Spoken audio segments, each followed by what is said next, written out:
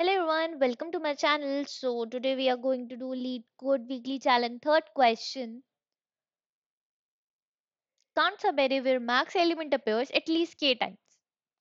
So basically, as per the heading, we can clearly see that it is a sliding window question because here we are required to count the subarrays where there is one element which appears at least k times. So for counting those subarrays, we will be sliding the window and skipping some elements at the start, adding up the elements from the last. Like this, it will be moving ahead from left to right. And this is how it becomes a sliding window question. So let us first read this question, then about the constraint, and then I'll show you the example and how to implement this question, and then finally the coding part for the same. So you are given an array integer nums and a positive integer k. So return the number of subarrays where maximum element of the nums appears at least k times in that subarray. A subarray is contiguous sequence of elements within an array. So here we can see that as per constraint nums dot length is 10 to the power 5. So that's why n solution or n log n, this is that max it can go. It won't work at any n squared solution. And nums of I can at max go ahead with 10 to the power 6. But we are not concerned about what that is because we are just required to take the marks element. That would be the only concern. So its limit is already an integer, so we can clearly get that. And k can also go till 10 raised to power 5. So these edge cases are already handled. That if there is the possibility that k is greater than nums dot length in that context also, so it is already handled here. So now the part is for this particular. Let me show you that how it is a sliding window question and how we are required to implement it. So here if we see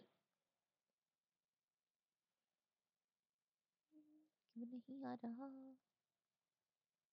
1 minute, why this pen is not coming.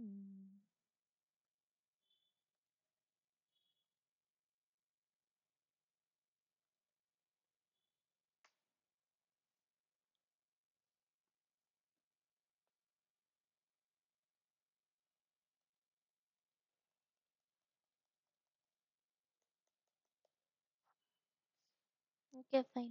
Oh, it came. So here if you can see, so now the maximum element here is 3, right? And the, how many times at least it need to occur is 2 times. So in this context only, we will be moving ahead in the same. So here if we take this one, so we don't get any 3. Then if we take this 3 as well, so here how many times 3 is occurring? 1 time. So this is not the condition which is need, which is basically satisfied, right? So then we'll go ahead with 2. And then when we got this 3, so now we can clearly see that the maximum element, that is 3, occurs 2 times, right?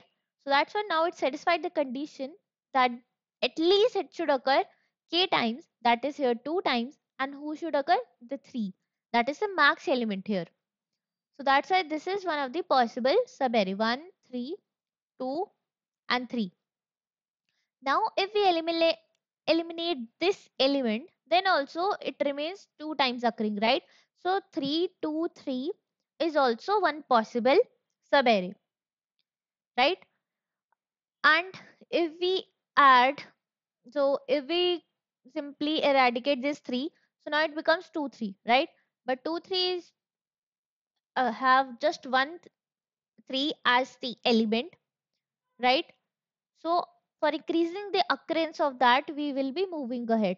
So we will be getting now a new subarray, that is 2, 3, and 3. So if we eliminate 2, so now we will be getting a subarray 3, 3, which also satisfies the condition. But here the thing which is mentioned is that at least k times. So basically if 2 times 3 is there, that is fine, but it can occur more than that also. So in that context,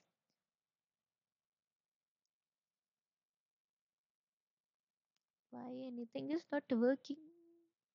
Okay, so basically the array was 1, 3, 2, 3, 1, 3, 2, 3, and one more time 3 was there, right? So now the thing is at least k times it occurs, right? So if we take this whole array itself, then here also at least k times it is already there, right? So this is also one of the possible sub array which is required. And if we eradicate this one, so this is also one of the possible sub array. So 3, 2, 3 and 3. So here we can clearly see there we are having 1, 2, 3, 4, 5 and 6 total sub arrays which are which is our required answer in this particular question for this particular example. So that is the thing, and this is how we are required to do this question.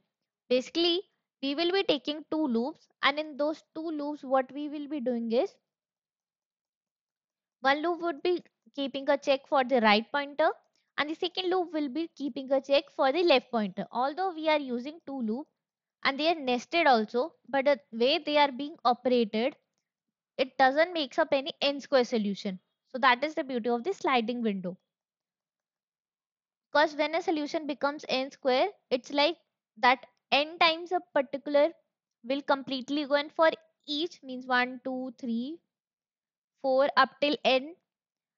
For this n times other loop will run, for this n time other loop will run, but that is not the case in the sliding window.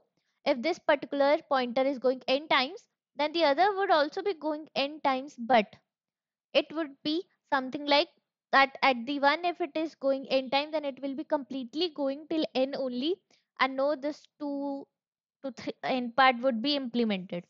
Basically it won't become an n square solution, it will remain 2 into n solution, which ultimately becomes order of n solution only. So now let us go ahead with the coding part of the same.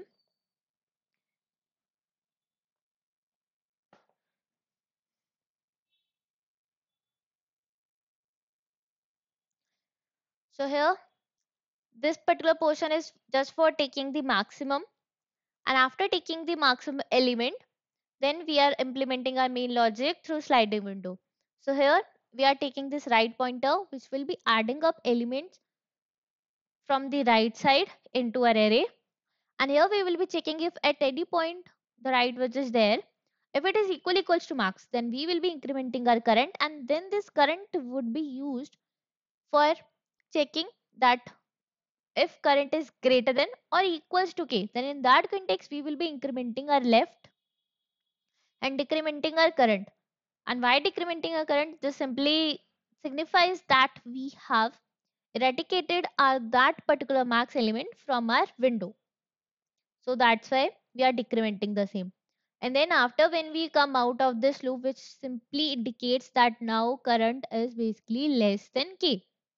So at that point, at whatever index our left would be pointing, that simply means that these are the possible number of sub arrays which were formed so far when k was greater than or equals when max element count was greater than or equals to k.